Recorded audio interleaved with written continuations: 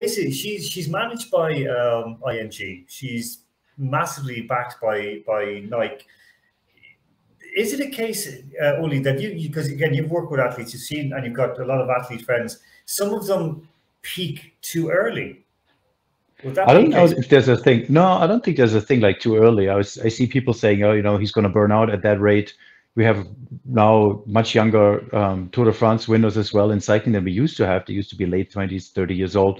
And there was a trend going older and older. Now they're early 20s. Where I always say, as an athlete, everybody's different and you have to take your success as it comes. And who says that a career has to be 10, 15 years old?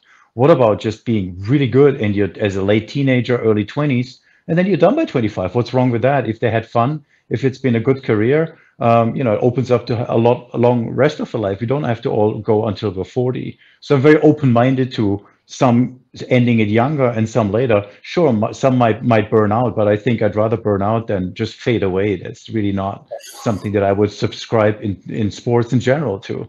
Most pros make that mistake, and I understand it. They want to keep it going, but I think, burnout is good. We see it in cycling with Valverde, and there's other guys who hung on and are continue to hang on because they, as you said, they don't know anything better. And Mac, I want to come straight to you with this one. One of the big issues that's been thrown around is that her new coach is Russian. That surely shouldn't make a difference, especially in tennis. There might be a language issue, but I'd imagine that should be about it. He speaks perfect English, by the way. He speaks perfect English. There you go. So then, no, then it shouldn't really be a problem at all. If that's who she's decided, I feel like she's probably bounced around coaches after, like Uli said, probably having success early, not a bad thing. But I think because then she hasn't been as successful, I think she's kind of found herself bouncing between coaches. If this is who she wants to take on a different direction, then I don't see why the media, for all this time, even when she's been poor, the media have kind of tried to get behind her a little bit. Why is a Russian person coaching her going to change all that? Surely they should be backing her. She's clearly got the talent. I think mentally at the moment there's a block there that she's now getting nowhere near the levels that she was during that US Open victory that she had. Yeah, she's a huge server, but her serve seems to be all over the place. Andrew Flint, I mean, it was mentioned to me by a former tennis pro, a World Tour player, who said that she has all the hallmarks of a Jennifer Capriati, but Capriati started very, very young and was huge in a much bigger market than the UK. There still is hope for a 19-year-old like Raducanu, isn't there? Oh, absolutely. Andrew, sorry. Yeah, I mean, Andrew Weiss? Oh, okay. He's muted. Andrew. Sorry.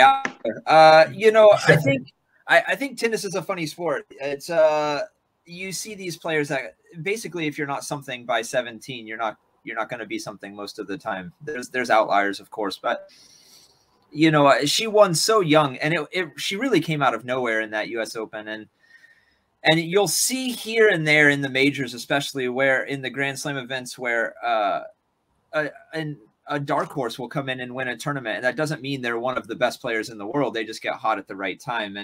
And some people, I think, feel like she is that type of story where maybe she just got hot during the right tournament. And now she's floundering to find what that consistency to be that good of a player again.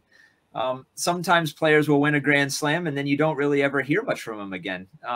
It's rare, of course, but I certainly think she's still so young. I think there's still a lot of time. And if she can get the right coach, and that coach-player relationship is so important in tennis. And you really do find, some of the top players, they stay with their coaches for a long time. And some of them change quite frequently and they don't find the same success. And so I think she could find that same level of success again. But yeah, there's a lot of talk that she won't, and I could see that as well. But I think she'll rebound. I think she'll be a player that's a force to be reckoned with for Grand Slams for the next decade. But she's not there right now.